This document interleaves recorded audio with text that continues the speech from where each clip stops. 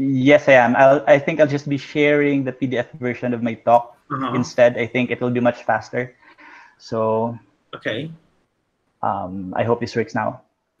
No, we are waiting. So Angela, maybe you switch off your, I don't know. Microphone. Great. No, we are not seeing anything. What does it say? It says you are presenting. Does it say like that? I just clicked. I just clicked on the present now button. Now I'm waiting for the share button to light up. Oh. It's quite slow actually. Strange, right?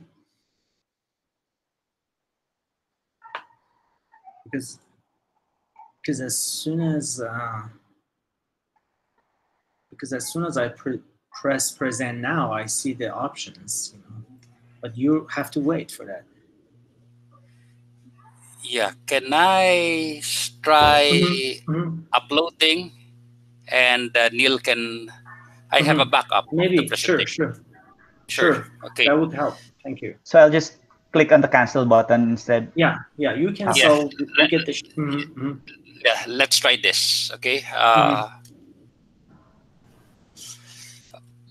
Okay, and wait.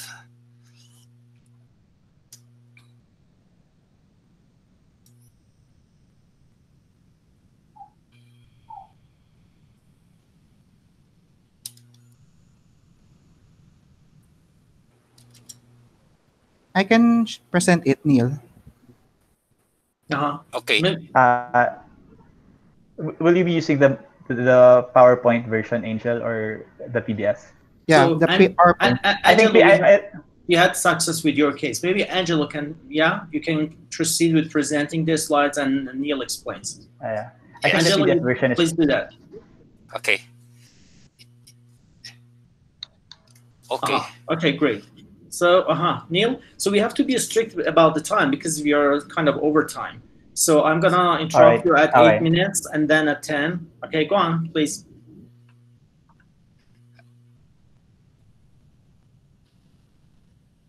Okay, so again, I'm Niel from the National Institute of Physics. I worked on my thesis under the supervision of Dr. Perry Guerra. I will be presenting tonight some parts of my thesis actually entitled Stochastic Behavior of Two Unequally Biased Brownian Particles with Internal Resetting. Next slide, please.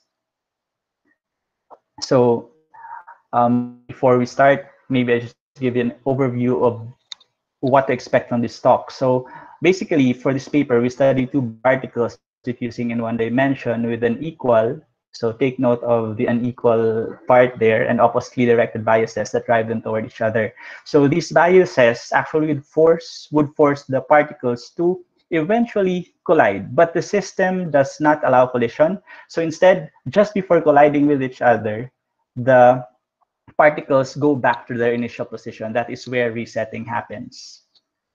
Next, please.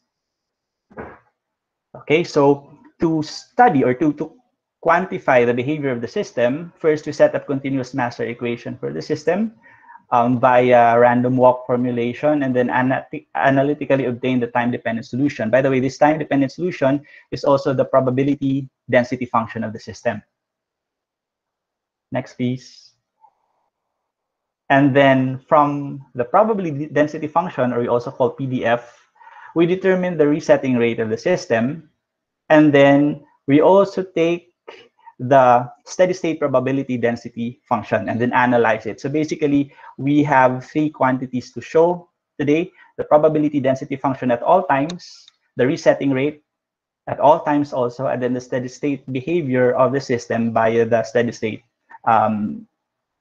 probability density function. Okay, so next, please. So first, why Brownian motion with resetting? Separately, these two processes, Brownian motion and resetting, are actually very prevalent in nature. In fact, they have proven to be very effective in modeling various kinds of systems. That's why it actually came as a surprise, if I may say, that the seminal paper on Brownian motion with resetting was only published last 2010, I think. Although after that, there were so many papers on Brownian motion with resetting which came pouring in.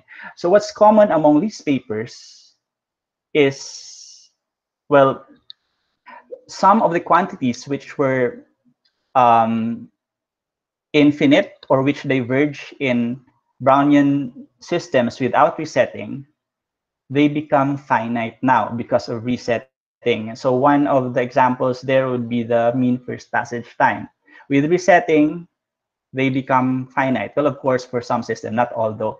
And then also for the first passage time, and also it has been found that for many systems, the resetting actually would force the system to generate or to reach non-equilibrium steady state. And then what is also common among this system is that the type of resetting are external. So that means an external force decides if the system resets or not. Okay, so what's not so common is the internal resetting, and that is why we are interested in the topic. So it was actually in 2017 when I think one of the few, the second maybe, paper on Brownian motion with internal resetting was published. It was by Evans and Falsao. So as we go along the discussion, I will also be presenting some of the results that they presented in their paper for comparison. Okay, next slide, please. Okay, so to be able to get the master equation, I think it's better that we discuss the system first. Next, please. Okay, so our system is actually a system of two particles which are confined to move in one dimension, from negative infinity to positive infinity. Next, please. Okay, so these particles originally can be found at positions negative L and L. Next, please. There, so that's their position. So the particle on the left would move to the right at a probability of 1/2 plus alpha, and then to the left, next please, at 1/2 minus alpha. And the particle on the right would have 1/2 plus beta to the left, and then 1/2 minus beta to the right. Now, take note, this is actually where the modification of our paper from the paper of Falsao and Evans came into the picture. So in their paper, the alpha and the beta here are equal. But for our paper, we relaxed it a bit, and we would allow any value for alpha and beta. Of course, it should range from 0 to 1/2. Next, please. Okay, then to continue with the master equation, it is good to introduce a new set of variables. That is y is equal to xr plus xl over 2. So basically, you can picture it as the center, the location of the center of mass of the system, and then z as 1/2 of the distance between the particles. Next, please. Okay, so just go on. Okay, so just keep on clicking, Angel. Sorry. Okay, just keep on clicking. So I'll just discuss the whole thing. Okay, so sorry, there. For the master equation, you would want actually to relate the probability of finding the particles at certain locations at time t, and then we connect it or we relate it to the probability of finding them at certain locations at t minus 1 or 1 time step back. So one example, for example, the green colored arrows there. So for the particles to be found at the present location now, it could be that t minus 1, the yellow dot is from 1 step to the left, and then the red dot is from 1 step to the right. And then the probability of these particles going to the location right now, let's just focus on the green arrows first, is actually equal to the probability that they can be found at the um, at the location of the tail of the green arrow, and then the yellow dot would go to the right. The probability is 1/2 plus alpha, and then the red dot would go to the left. The probability is 1/2 plus beta. And same thing with the other possible configurations. So all you need to do now is just to add these probabilities. That is actually the probability of finding the particles at the current location. Next, please, Angel. Sorry. Okay, so we just have to be careful, though, with this configuration, wherein we find the particles at xl equal to negative L and then xr at positive L. Because when we find them at these positions, it could mean that they come from the configurations like we presented, or it could be that they just came from a collision, which is not allowed in the system. So take note that the collision can happen from negative infinity to positive infinity. That is why our probability for this case, the contribution would be a summation in the form of a summation k from negative infinity to positive infinity. Take note that we need to insert the Kronecker delta there, delta y0, delta zl, so that this possible configuration will only have a contribution to the probability if y equals 0 and c equals L, or when the particles are at their resetting position. Otherwise, this whole thing will be 0, and we will go back to the 4 configurations that we just discussed. Next, please. So the master equation is just actually the sum of these probabilities. Okay, to transform this discrete master equation into continuous master equation, all we have to do is just to let delta z, delta y, delta t approach 0, and then take this Taylor series, and then eventually we get, next slide, please. Okay, this is now our continuous master equation. Okay, then we now have a Kronecker delta y, Kronecker delta x minus L, f of t. F of t there is defined at the bottommost part of the slide. We also call it the resetting rate. Take note that this equation is actually a inhomogeneous differential equation, but the non-homogeneous part, which is the Kronecker Dirac delta y, Dirac delta x minus L, f of d, that part there is actually 0 if y is not, well, if y is not not simultaneously y is equal to 0 and x equal to L. Okay, so the rest of the values there, if y is not equal to 0 and x equal to L, they just become 0. So they actually correspond to the homogeneous solution to the equation. But so if y equals 0 and... Niel, I'm sorry for interrupting. I didn't want to interrupt you earlier, but this is the 10-minute mark, so we have 5 minutes, but let's leave some time for questions. Okay, go on. Okay. All right. So, but if y equals 0 and x minus L, then the non-homogeneous part will just be f of t. So that we can actually get the complete solution to the master equation given in the next slide. Next slide, please, Angel. Sorry. Okay, so again, the first term of the right side of the solution is corresponds to the homogeneous equation, and then the next term is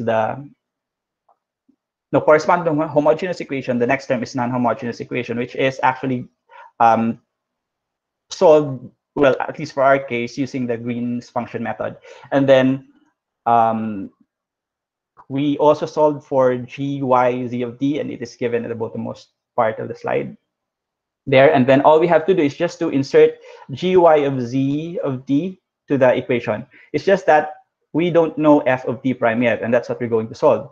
To solve f of t, all we have to do is to insert the py of z of t to the equation, and then get the equation at the bottom, and then take the Laplace transform of the whole equation, and then we get this, correct? Yes, and the next, okay, and then finally we get the resetting rate, which is given at the bottommost part of the slide. This resetting rate is actually equal to the resetting rate obtained by Falsao and Evans in their paper. what's interesting about it here in the context of our paper is that the U, which is alpha minus beta, the additional part, because of the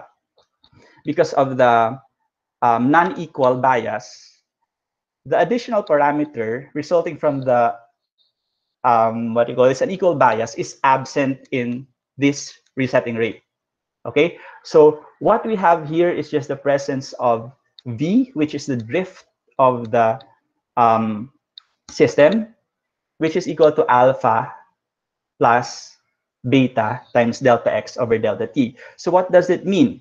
Since only V is present, sorry, could you go back to the previous slide first? Okay, since only V is present, it means that even if the system or the particles have unequal biases, as long as the sum of their biases are equal, then the resetting rate is the same. So that means for a particle with, say, alpha equal to 1/4 and beta equal to 1/4, so alpha plus beta equals 1/2, it will have the same resetting rate as a system with particle, say, with alpha equal to 1/3 and then alpha equal to 1/6, because the sum of that would also be 1/2.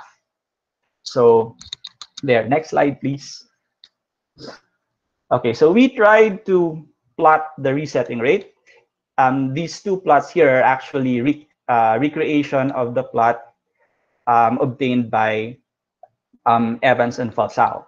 So what they observed actually was that the resetting rate would eventually approach a certain constant as time with sufficiently long enough time.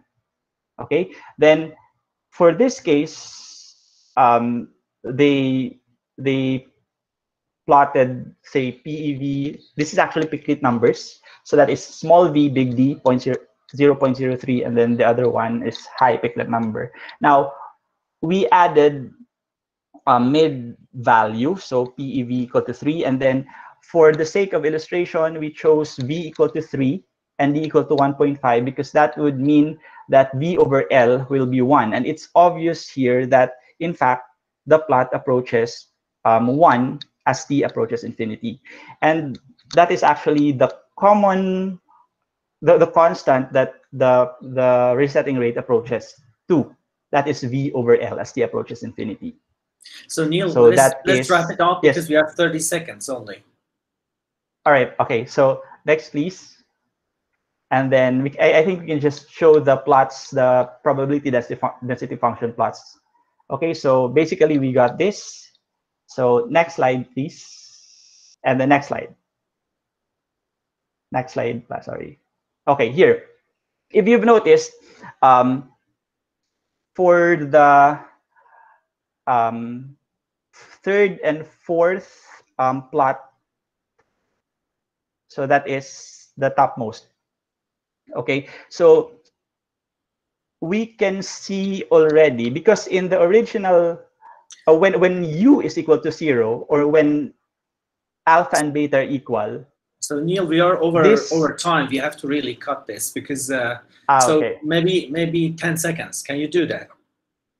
Okay, so maybe you can just proceed to the conclusion. So basically, these are just proof.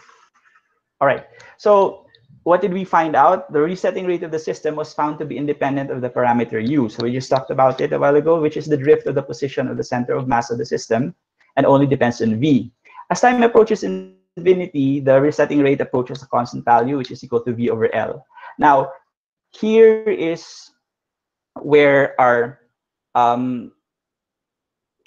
another result surfaces. So the probability of the system having Z less than 3, so 3 is the resetting position, goes higher as V increases. Moreover, when U equals 0, the probability density is symmetric with respect to Y equals 0. But when U is not equal to 0, meaning if the biases are not equal, the probability density shifts towards the direction of the particle with lower directional bias. So I think that's the most important. Thank you very much. All right. Thank you. Great. Thank you very much.